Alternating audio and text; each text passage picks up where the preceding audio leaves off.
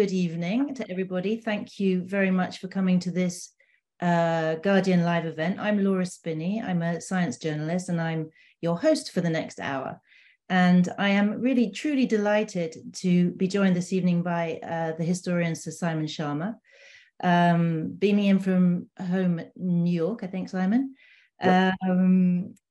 Now, Simon is a professor of art history and history at Columbia University in New York, but I think he's better known to most of us as one of the foremost communicators of history of his generation.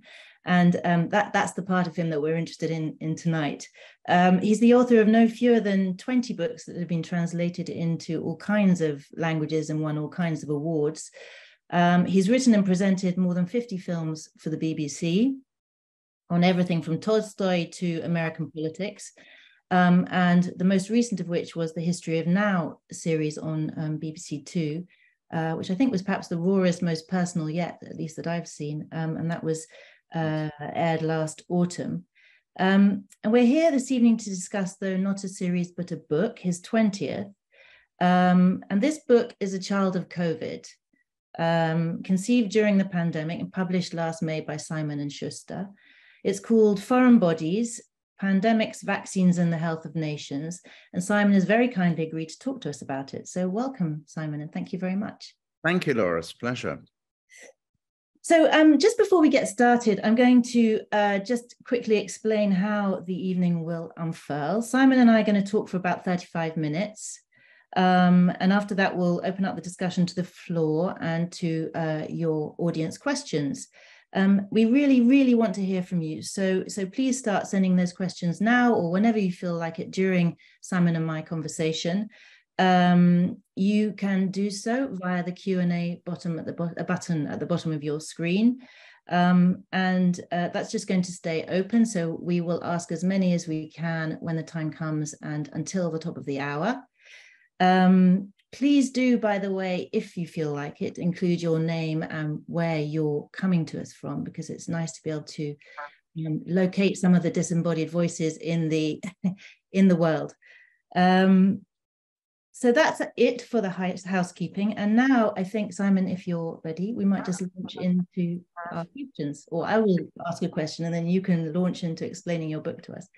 So my first question is that you write in Foreign Bodies that you switched from another book project. And so I just wondered if you could tell us a little bit about what that other book project was, what was the thought process that made you switch, and when you went back to it, which I assume you've done, if it changed your approach to that other book at all. Well, no, the book is actually a book about what I loosely called a culture of nationalism, Laura, which was really about ultra-nationalism. It had a kind of cute title, at least my publishers thought it was cute, called The Return of the Tribes. And it's about ultra-nationalism and particularly about the distortion of history.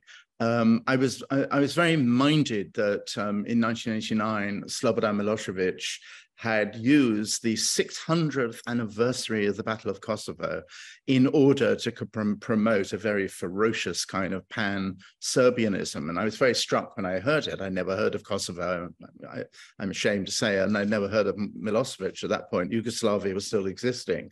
I thought, oh, somebody has found a clever way to get out from under the rubble of collapsing communist bureaucracy by banging the nationalist drum. We all take this all for granted, but no.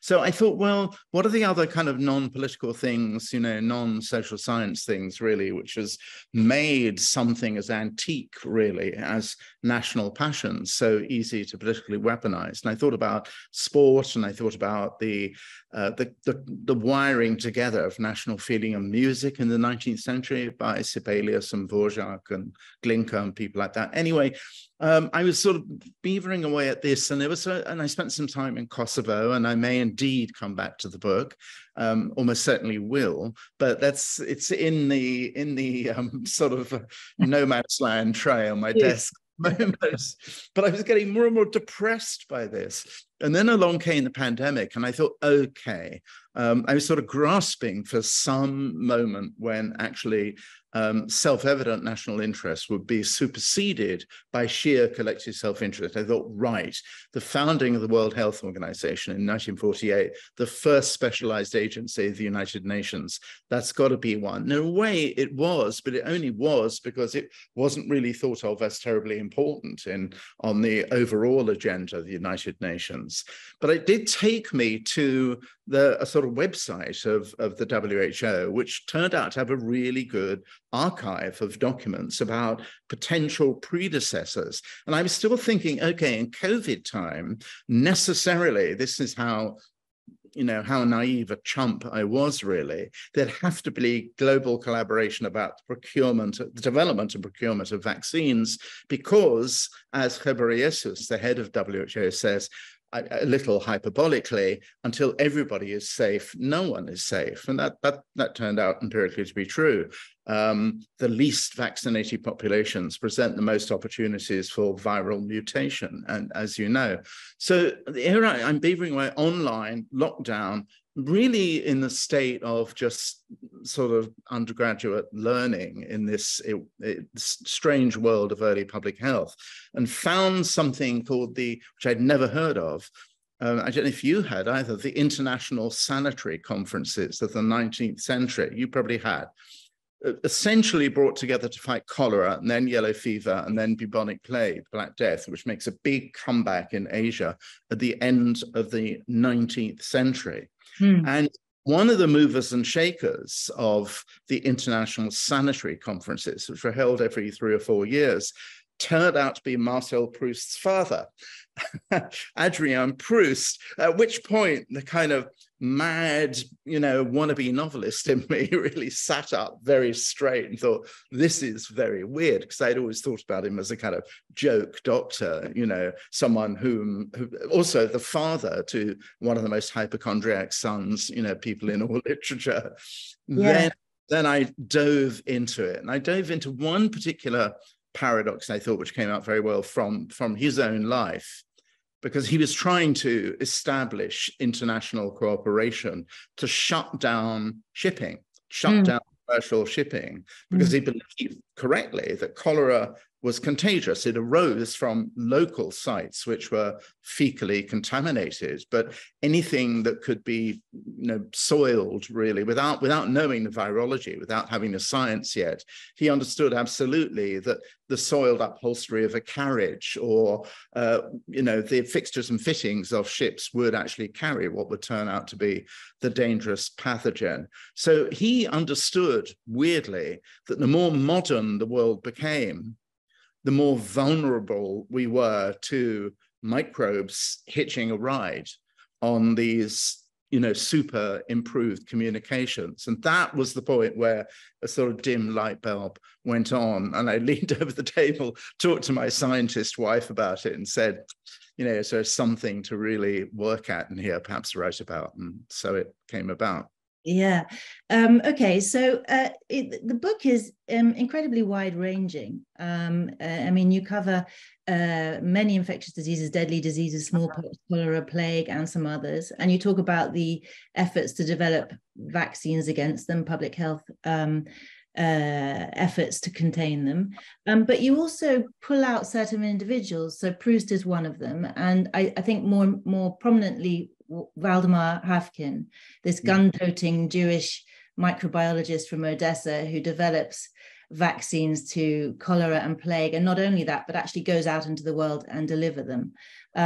So I wondered if you could talk about just a little bit about how you conceived the book, and because in some ways it's a book within a book, because you stay with Haffkine much longer than the bulk of his scientific work is done. So how did you think about it? And was he just a device to move the story on, or were you truly fascinated in him by himself? No, that's I should back up a little on that question, if that's okay. Is that I did think, and again, maybe we've abandoned great women and men ideas about changing the world completely, and there is something naive, really, about explaining scientific breakthroughs as a matter of heroics. A lot of them happen by chance. A lot of them happen as arise from many years of cumulative experiments, of course. On the other hand, it did strike me that there were certain moments in the history of inoculation and vaccine which were extraordinary, owed an extraordinary amount, actually, to a personal courage and belief in science, really, against the grain of conventional opinion. Can I say something about, smallpox inoculation, which struck me very fiercely about, struck me very powerfully about that. Essentially, smallpox inoculation, first of all, it's a very counterintuitive thing. Inoculation, this is 100 years before Jenner's cowpox, which is more reliable in a way and certainly safer. But nonetheless, 1 in 6 people were dying of smallpox in the very earliest decades, late decades of the 17th century and the very early decades of the 1700s, the 18th century. So it was extremely dangerous. And even if you survived, the chances were you were going to be hideously disfigured from terrible scarring. You might actually go blind. You would lose all sorts of, it was a personal, physical and physiognomic trauma, really. And there's one particular woman who I'm sure some of the people looking in will have heard of, the wife of the British ambassador to Constantinople, Lady Mary Wortley Montagu, but a published poet in her own right, and a very fiercely independent mind, a friend of the world of theatre, of Congreve and John Gay, and of Alexander Pope, who was really very much in love with her. And during the time she goes out with her husband, who's on a diplomatic mission, she notices that the women in the Ottoman Empire are completely unmarked by smallpox. And she herself had nearly died of smallpox. And she was very badly disfigured, and she'd lost her brother, and she continued to lose many friends to them. So she simply sort of made inquiries about what was going on and discovered that actually a long-standing empirical practice by which pussy matter, poisonous matter, sorry everybody, there's no way to actually gild the poisonous lily here, were taken from infected living bodies, and actually scratches were made in the arm. This is no surprise to us now. And inoculation happened. But of course, this is the most counterintuitive thing you can do. A lot of people around the world still think it's a dangerously counterintuitive thing. Why would you take poison, toxin from an infected body and stick it into a perfectly healthy one? Why, if you are a mother in particular, would you do this to your son, which is exactly what she did to her 6-year-old son? She knew about 2 important physicians who also, one of whom was also a translator in the world of the Ottoman Empire, who'd sent papers to the Royal Society in London that had mentioned this extraordinary paradox. And that encouraged her in going ahead with her own family. When she got back to England, she inoculated her 3-year-old daughter. And amazingly, she converted the then Princess of Wales, who became Queen Caroline, to King George II. So she really launched, so it was her promotional campaign, extraordinary, which had the effect of actually making this a real possibility and a real issue. In a way, sorry, carry on. No, please go ahead. I was going to say, yeah. So there are these moments where the individual can flip things and can make a difference in the bigger scheme of things. Yeah. I think what's very interesting, really, about it is receptivity and resistance to those actually who you might expect to be open-minded enough to take this on board. In Mary Montagu's case, the medical community divided. It's already divided professionally between the kind of artisanal surgeons who do the hard graft work and physicians, really, who are the grandees who prescribe potions and lotions and so on. But both communities divide, some of them horrified, some of them accepting. When Mary Wortley Montagu made her pitch for the importance of saving children in particular by inoculating them, she got opposition from the clergy. And that you can still hear this in parts of the United States where I live, that this is an interference with God's judgment, that God is actually the person responsible for adjudicating between life and death. He will decide. And it was called by a man called Edmund Massey, who preached a sermon in the church in Piccadilly, Church of St. James's, saying this is literally a satanic conspiracy. And this is exactly what you can hear in the madder fringes of QAnon and conspiracy theories in America now, that this is a kind of demonic possession. Secondly, there was a physician called William Wagstaff at St. Bart's who said, why would you pay any attention to a kind of sort of fake experiment practiced by, as he put it, ignorant and illiterate people? He said, posterity will scarce be able to believe that a practice that was done by these ignorant and literate folks could make such an entry into what he said was the politest nation of the world, Britain, as to be received in the royal palace. So the reception there it took a long time to overcome, but it was essentially a division on both the kind of medical classes and also fashionable classes and poor people who are just too frightened. In Hafikeen's case in India, it was the medical establishment of the British Empire who were against him. Yes. So I would like to come back to the role of women. I did want to ask you one little bit provocative question, if I may, which is that I also wrote a book about infectious disease. I wrote a book about the 1918 pandemic. And the reason I did so was because I felt that that particular pandemic had been pretty much completely neglected by so-called mainstream historians. And so, I mean, the immediate trigger was that we were in 2013, we were coming up to the centenary of the Great War, and everybody was talking about the war and nobody was talking about the pandemic. And still, I think people say, talk about the effects of the war as if the pandemic had no impact. And the problem there is that there's very meager research that tries to distinguish the effects of the two things which coincided in time. So I just wondered if, having written this book, you agreed with me that pandemics had been neglected by historians in the main, and if you changed your ideas about them and the role that they played in human affairs.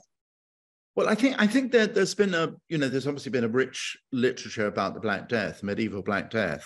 There has certainly not really been a rich literature on, for example, the return of bubonic plague, which killed more than 20 million people between 1892 when it started, 1894 when it started, and the late 1920s, when a variety of antibiotics was developed to deal very effectively with it, because Hafikeen's own vaccines were mistrusted. So I think what you're absolutely right about, Laura, is the kind of intersection really between pandemics of infectious diseases and political opinion. Suddenly, enormous things, which you're quite rightly right about, the sort of sense of a social contract between the governed and the governors. Who do you trust? What's the relationship of the scientific community to other opinion makers? Above all, what are the stakes in shutting down the economic system? So pretty much you can sort of tick off really all of the great issues which still confront us in our contemporary world with ever more urgency because of the many existential crises we're facing. And pandemic diseases suddenly absolutely intensifies the attention that we've got to give to those huge topics. It twists them out of kilter. We think of it now. Already we're in our case, I regret to tell you, it's very sunny and delightful here. And of course, cool and rainy is going to be the desirable holiday destination. That's what we've got here at the moment. But yeah. So we think of it, and memory of COVID and lockdown is receding. It doesn't make the front pages of tabloids or broadsheet papers like The Guardian or the FT anymore. So we think of it as really something, just a bad lightning bolt that will happen or it may not happen. But it is actually something that is definitely ongoing because of some of the factors I talk about at the beginning of the book: environmental degradation, the collapse of barriers between wild animal populations and us. So it is a sort of new normal for us, really. So you're absolutely right about that. Accelerating as well. So I wondered if we could talk a bit about how epidemics or infectious diseases are politicized? Because that's a big theme in your book, and it's entangled with the story of Hafkin and many of the other characters real historical figures who you talk about.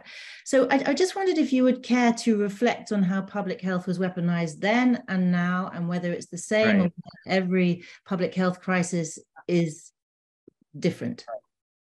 I think it presents an opportunity for politicization, or maybe even inevitably becomes politicized when the antidote to mass death is a novelty.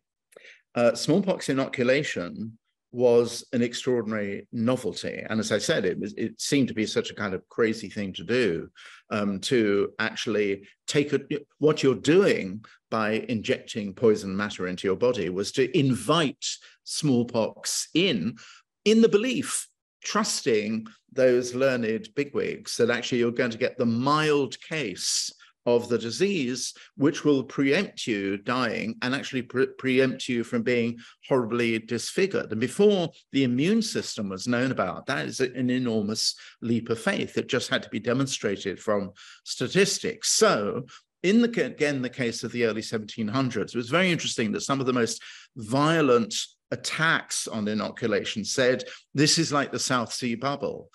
We have a new dynasty. Who are these Hanoverians anyway? This is something profoundly un-British. One of the attackers on the promoters of inoculation said, you don't understand, why would we take something from Turkey or Greece when we're dealing with British blood, the phrase British blood? Why would we listen when smallpox broke out in Boston in 1721, Cotton Mather, one of the most famous Methodist preachers there, took advice from his formerly enslaved house servant, a man called Onesimus. So, uproar then happened, saying, why are you absolutely mad to take advice from an African?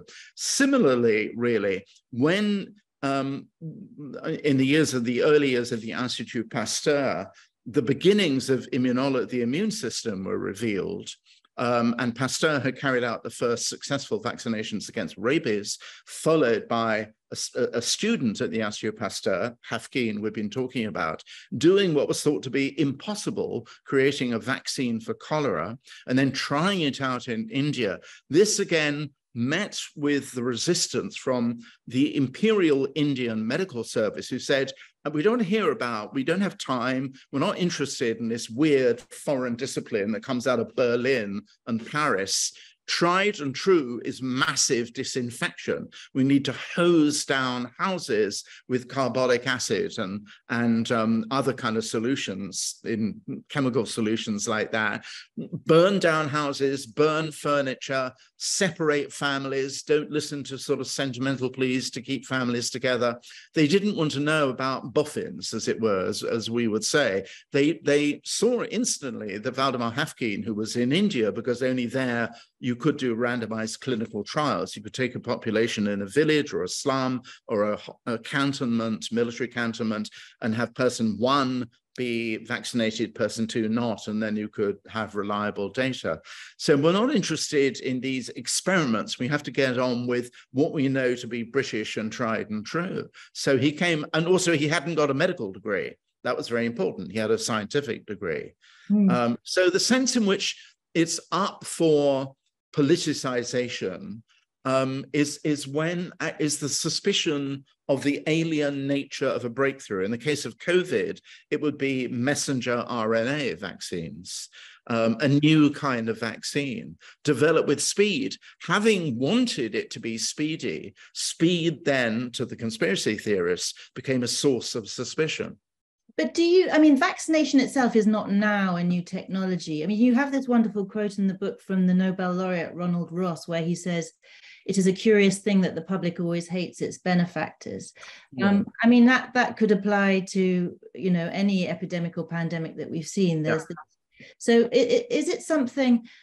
Is it something perennial that we've just got to manage, or I mean, I have a sense in which, like, if you read your book or any panorama of pandemics, you get a sense of how science has made amazing progress, but we always get caught out by human behavior, which is somewhat unchanging, and we always seem to be surprised by it, and yet it's the same things that come around: anti-vax, conspiracy theories, and so on.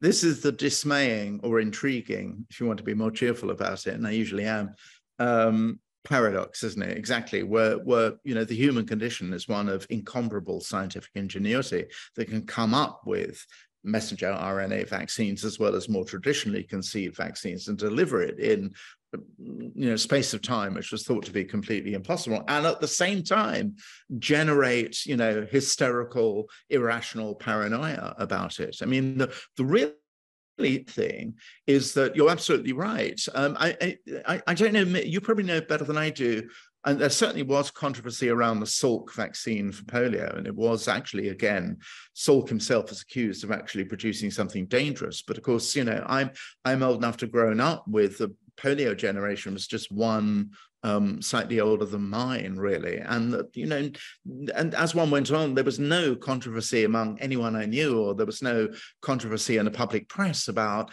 no, don't take it. It's all very new and all very experimental. Whereas what's actually parties in the street when that was announced. Yeah, exactly. He was more famous than the American president for a while. Exactly. And President Kennedy, in fact, was an enormous official supporter, which makes the fact that his nephew is campaigning against vaccines all the more bitter and all the more horrifying. Kennedy was a huge champion of vaccine research, support, and delivery. But the really dismaying thing is that standard childhood vaccines for measles, mumps, and rubella, which I know my children absolutely had, again, there's been a huge calamitous drop in take-up of those vaccines as a result of the controversy around COVID vaccines. I mean, what happened, I think, was people, as we all know, both sides of the ocean, all over the world, were lining up, desperate and very grateful when the first COVID vaccines arrived. But then it was seen to be not necessarily super effective when variations, you know, the vaccine that was developed for Delta did not necessarily work very well against Omicron. It didn't, I mean, I had all my jabs and all my boosters and still caught COVID. What it indisputably prevented was terrifying death rates. There was statistically, Hafkin faced the same problem. They said, you know, often it was said that essentially the claims made for the vaccine moved really from actually securing you immunity from contracting the disease to making sure that you actually weren't going to die of it. So it opened an opportunity. And I suppose the depressing thing, again, answering your question, is, you know, it opens somebody like Ron DeSantis, the governor of Florida, who's running to try and get the Republican nomination taken away from Donald Trump, was initially an enormous enthusiast of vaccines and went on television advising absolutely everybody to get COVID vaccines until he suddenly saw that there was a kind of growing resistance to particularly mandating vaccines for health workers, for example. Saw that it connected with the kind of libertarian rhetoric saying, we're not going to be ordered around by medical and scientific authorities. That in turn fed the notion that vaccines were developed to line the pockets of pharmaceutical companies. So he kind of hopped on that bandwagon, and he's still there. So it's really very often cynical enablers, actually, who connect with popular terror and fears, who do incredible damage. Yeah. So just to come back to women, because you touched on them before, and there are some very important female figures in your book. Lady Mary Wortley Montagu is one, but there's also the doctors Alice Cawthorne and Edith Petchey, Right. who confronted all kinds of obstacles in order to be able to do their job, at which they excelled. But there were also legions of sort of faceless women who did the dangerous work to save lives, and their names are lost to history if they were ever known.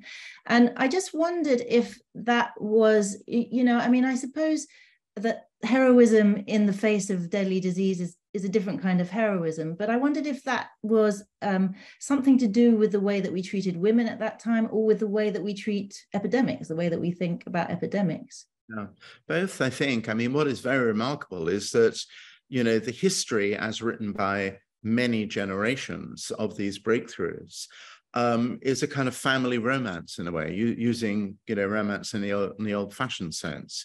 It was from the very beginning a story about mothers and children, and very often about mothers and daughters. Voltaire is the French philosopher, the first person to actually write about the importance of inoculation and the success of inoculation for smallpox. But he takes the example of Circassian women in the Near East. He's read books about it. He hasn't been there himself. And he says something at the same time, both inspiring and appalling. Says, well, mothers are actually training. They don't want their daughters to be disfigured because they're basically wanting their daughters to be courtesan wives in the seraglio harems of the Sultan in Constantinople, or in the seraglios of pashas in the empire. So he's saying good, and he's saying good for them. They understand the way that they have to survive. Yeah. At the same time, so he's both creating a model of intelligent, rational mothers who are doing sexual grooming in effect. So it's sort of that's Voltaire's problem. What is the sort of a much more genuinely and uncomplicatedly benevolent version is this really wonderful Italian physician in the 1750s and 60s called Angelo Gatti. And Gatti goes to France, and for a while he becomes a kind of celebrity vaccinator to the court and to fashionable society in Paris in some of the closing years of the reign of Louis XV. And he has a bone to pick, as did Mary Wortley Montagu, with physicians, with doctors. Doctors were making the whole process of being inoculated against smallpox very difficult because they were prescribing bed rest and peculiar diets. You had to prepare yourself for inoculation for 2 weeks before and 2 or 3 weeks afterwards. And Gatti says he knows, even though he doesn't know anything about the immune system, he says this is completely unnecessary. This is actually a fraud perpetrated to sort of keep the price up and keep ordinary people. And he said, you don't even have to go to a doctor in order to be inoculated. The best people who will actually administer inoculations to their children are mothers. There's a kind of humor of praise to the virtuous mother, and said, who would be more interested in the safety and survival of their children? Said mothers can just, while their little children are sleeping, all you need is the tiniest pinprick. You don't have to kind of, take an enormous needle and go right through the muscle. You just stick it under the skin. It's just tiny subcutaneous prick. The child won't even wake up. And there is a sort of beginning of a cult of the clever, virtuous mother happening in Enlightenment, romantic, sentimental literature. And he is really part of that. So the figure in the 19th century and the 18th century moves from virtuous mothers to women doctors. And what's very striking about the world in which Hafkin operates in Mumbai and Bombay and Calcutta at that time is that he is a tremendous champion of not just creating Indian women doctors, but bringing European women doctors out to India, but also trying to make sure that that there's a campaign which makes his thing understandable, and he can sort of disarm the fears of families. The woman you talk about, called Edith Cawthorne, is said by Hafkin to have administered 1,000 vaccines against bubonic plague a day in a very, very badly stricken area of the Carnatic where she's working. And she's presented to both Hafkeen and Ronald Ross as an extraordinary kind of heroic example, as is Edith Peachey. So this is the first generation of women who had to really crash through the doors of male prejudice in the medical profession in Europe anyway, who are taking incredible chances going out to really, terribly infected and dangerous zones and going out there and doing the work.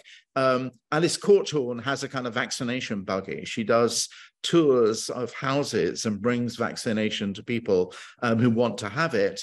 And then she also has a talk, which she does in the evening, which is translated in whichever particular language, Marathi or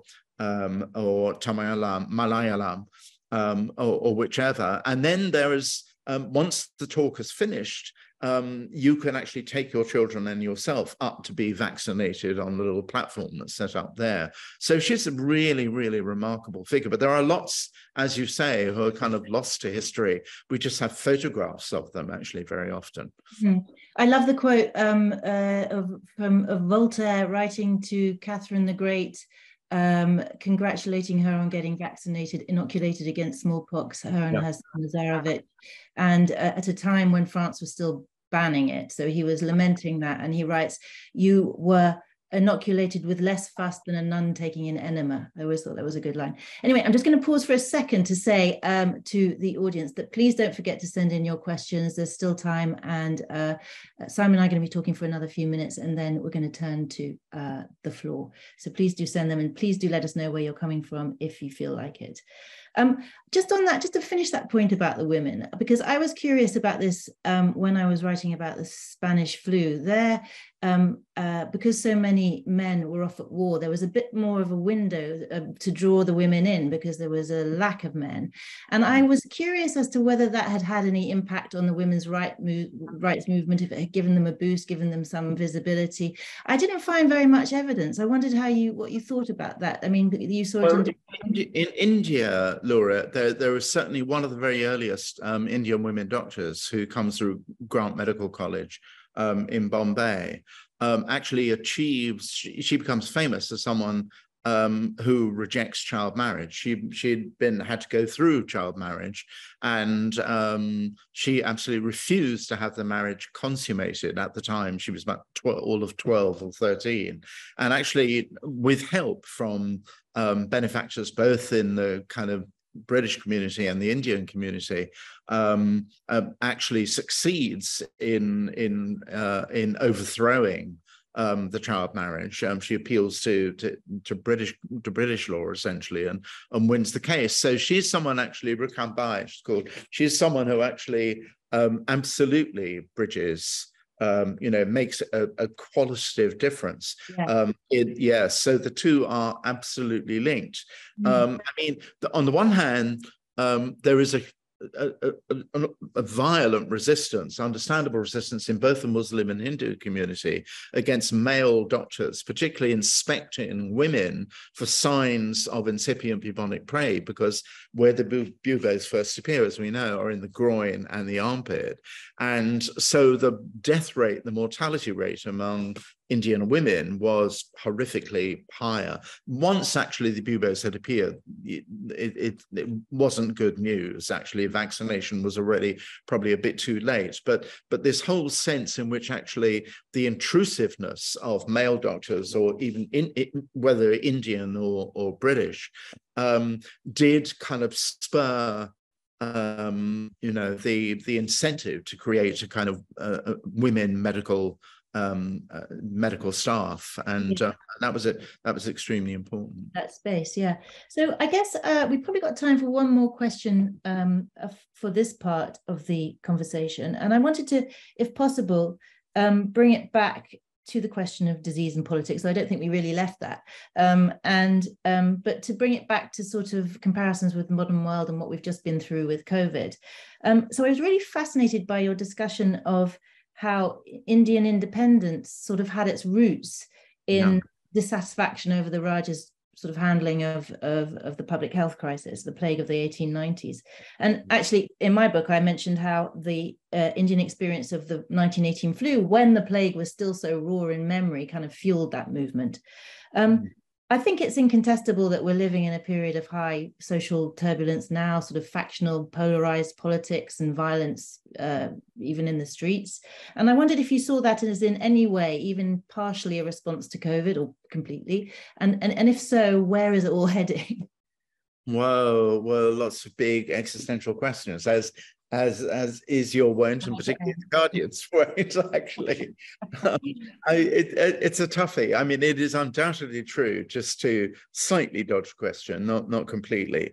It is extraordinary is that this very indiscriminate military-style campaigns of disinfection in cities like Madras and Bombay and Calcutta were designed to cause maximum fury and outrage because they would drag people off trains in order to inspect them for, in one way, signs of cholera, second, possible signs of the bubonic plague coming back. So it was an incredibly kind of awfully blunt instrument, and it resulted in strikes and riots and attacks, even attacks on plague hospitals.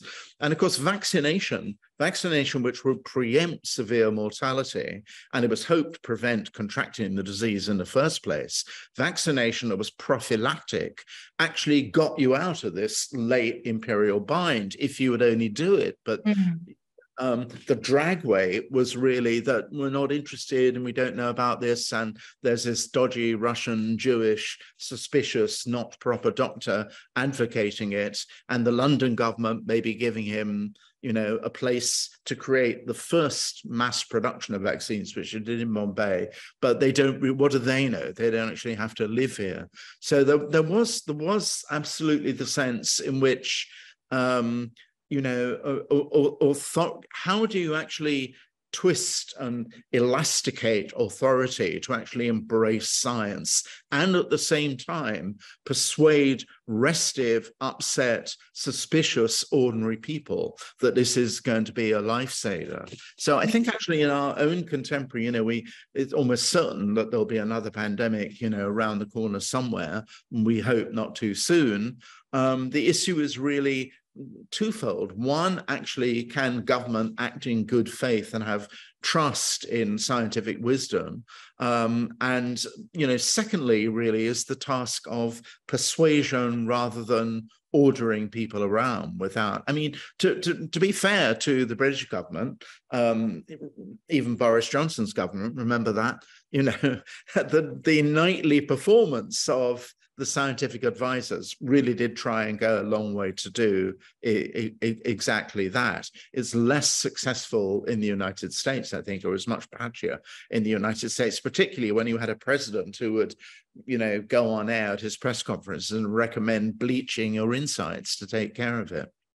Yeah, I mean, I suppose to push you a little bit further along the existential route in true Guardian style, I mean, there is a school of historians and economists who think that pandemics feed off inequality and they highlight inequality. And then what happens is you get a sort of social response to the inequality, and the inequality is reduced. And there's this sort of big cyclical pattern going on, which is behind all of the sort of shorter term things that we're seeing now. And I wondered if you saw anything to that. I mean, you've now studied a whole. I think it does really vary from political culture to political culture. I think the sort of sense of we're all in it together actually did have a real presence in the British response, actually, and in the response of other parts of Europe, in Italy, for example, which is not to say that, of course, it didn't, strike different income groups in radically different ways. And the poorer you were, and and if you were crowded together in particular, the more hardships you were put through, the more risks you would take, because you simply had to earn a living somehow.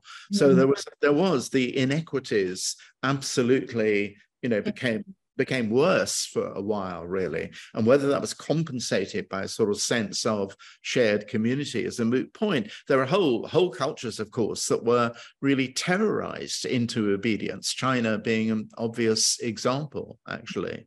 You know, we all looked on as a kind of, it was thought to be a moment of the liberation of the poor when they started to kind of break out from their confinement. In America, it's much more complicated because actually we're living here in the United States in a kind of political world much governed by belief and gut instinct you know, sort of sense really in which science is just another kind of opinion, really. And that is very, very easy to manipulate. So I don't think it maps quite so easily. The sense in which really the effects of a pandemic and its treatment really would be a spur to the development of a greater sense of social equality absolutely is not happening in America now, I think. Wish it were. Maybe it takes time. Okay, so I think that we have hogged the conversation for long enough. I would like to turn to some of the excellent questions that are coming in from the audience. I'm going to ask one from Morgan in Glendale, California, first of all, because I think that we have, and it's probably my fault, painted rather a black and white picture of science is good and politics is bad. And the question here is, would you please talk about medical ideas and vaccines which decidedly did not work? Cranks can also promote medical movements. So is there a sense in which the resistance drives progress as well? Well, I have to know which particular vaccines the excellent questioner really has in mind, actually.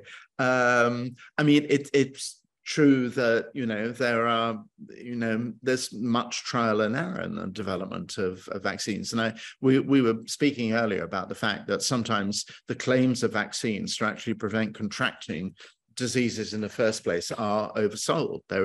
This is certainly the case in COVID. Also, I think you know, the need to really get vaccines done, really to actually produce them and deliver them, meant there was a lot of kind of learning on the spot. In other words, it was not really very well understood, or that vaccines that would sort of work with Delta it was thought they pretty much might work with Omicron and different varieties, substrains of Omicron, but they didn't necessarily do. There's a debate going on right now. I'm not sure this does actually answer the good question, but there's a debate going on, as I understand it, in the virological community about whether or not actually about targeting, about producing vaccines which are targeted, much as flu vaccines change from year to year, to deal with particular strains. Most of the booster shots you can get now, at least in the United States, the so-called bivalent vaccines,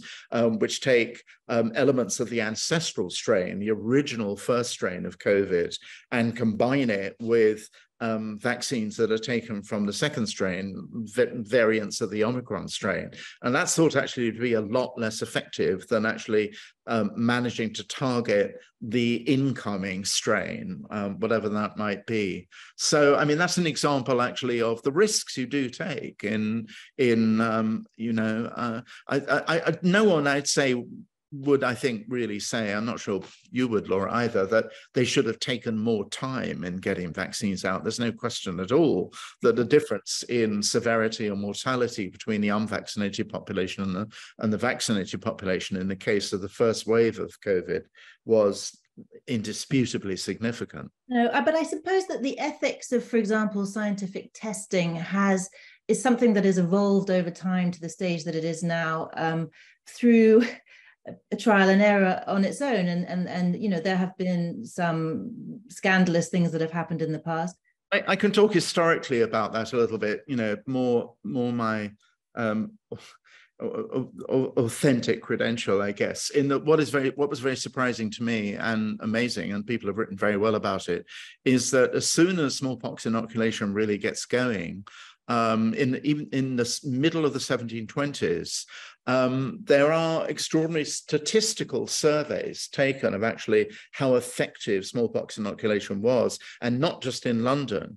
One of the chapters, as you know, of the book features a Halifax, Yorkshire doctor called Thomas Nettleton, who was the first person to really to actually survey street by street, house by house in Halifax itself and the villages and small towns around it, who's been vaccinated, who's been inoculated, who hasn't, what the mortality rate is. The problem there, and it was known to be a problem, were all sorts of independent variables. Had children been ill before, who was a little better off in terms of their diet, who was in terms of their metabolism better able to make best use of inoculation. What is extraordinary about Valdemar Havkine in India, he goes to India precisely in order to do with what we now call randomized clinical trials. I was saying a bit earlier on, he could take, we have one thing you cannot fault the British Rajas is they hoover up data absolutely insatiably and unstoppably.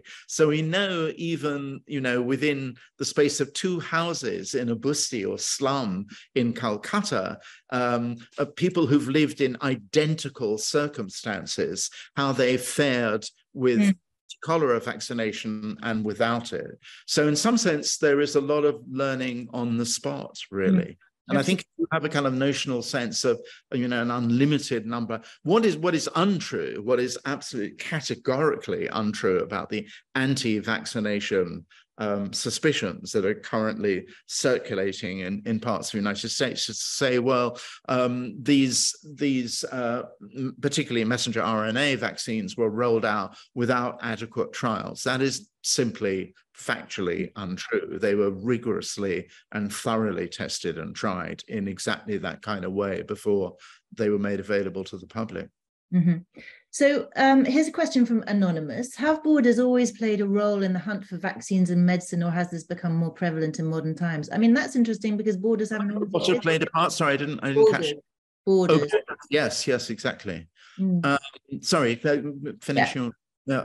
Just have borders always played a role in the hunt for vaccines and medicine? Also, I suppose more generally in the containment of disease, if I can adapt the question, or has this become more prevalent in modern times? I mean, to me, this question is getting... Well, we mean the creation of borders or the dismantling of borders? Well, borders, I mean, the modern nation state, right, is a relatively recent... Right. Pandemics and epidemics are older than that. So, I mean, maybe you could just speak to how borders are, not weaponized, are instrumentalized in the fight against pandemics and the...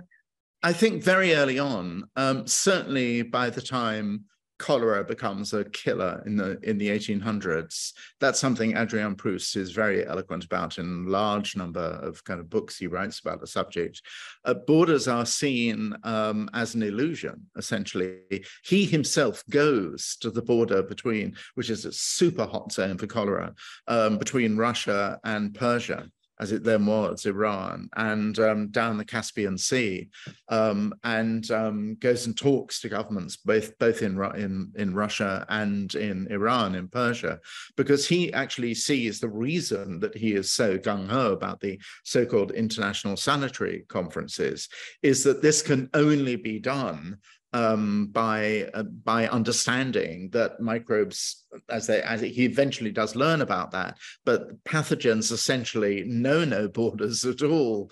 They're respecters of custom boxes. On the other hand, you do need nation states to agree to shut down communications and trade and shipping, in effect, quarantine zones. So it's a tremendous paradox. Overall, that's where I started. It's a sort of deep exercise in the meaninglessness of borders, really. That doesn't say that it's not entirely understandable. So I say in the book is that terrified national governments aren't going to seek nowadays, in particular, procurement of vaccines first and foremost for their own local populations. It's different in the case if you happen to be living in New Zealand, but if you live in a kind of enormous continuous landmass, then actually I think pandemics have the function of questioning what borders actually are rather than the other way around. I'm going to ask you a very cheeky question now, because I got an email today from a speechwriter in the US Department of Health, and he was asking for a historical point of view on he wondered if I considered health diplomacy to be different from traditional diplomacy, and said he was playing with the idea, and I quote, that even if or when countries are at odds, they still work together with the health and well-being of citizens in mind. That includes everything from sharing information to working together to develop new technologies, etc. I presume that they're thinking about the ongoing process to develop a so-called pandemic treaty. I definitely have a slightly less rosy view than he does, but maybe you would like to speak to that. No, I think he's written the speech already. It sounds much like the kind of manifestos, it weren't literally manifestos, but the rather kind of moving statements that were produced by the World Health Organization on its founding in 1948. So in the same sense, there was a very starry-eyed view about no more great pan-continental wars and so on, and cooperation in developing even catastrophically annihilated economies like Germany. The same notion that there'd be a kind of world brotherhood of dealing with this, with infectious diseases, was another example of possibly utopian, utopian thinking, really, which doesn't mean to say that in practical terms, minimal kinds of cooperation, well, more than minimal kinds of cooperation, is not absolutely the condition, really, of dealing effectively with the containment and treatment of these terrifying. There was an extraordinary moment, the most extraordinary and the most depressing moment.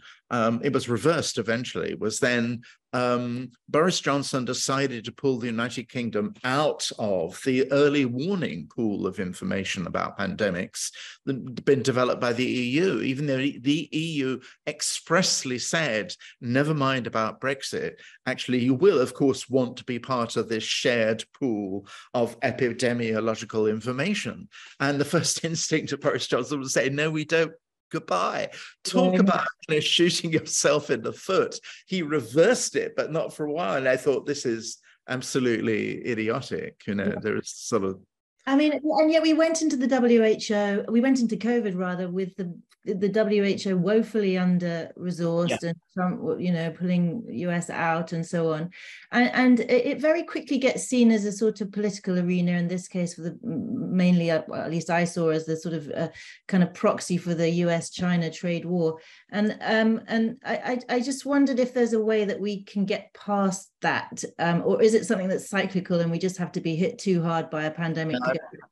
I would love there to be a total reboot, really. You don't want to actually abolish the WHO and reset, but there really has to be a reboot in terms of what's possible.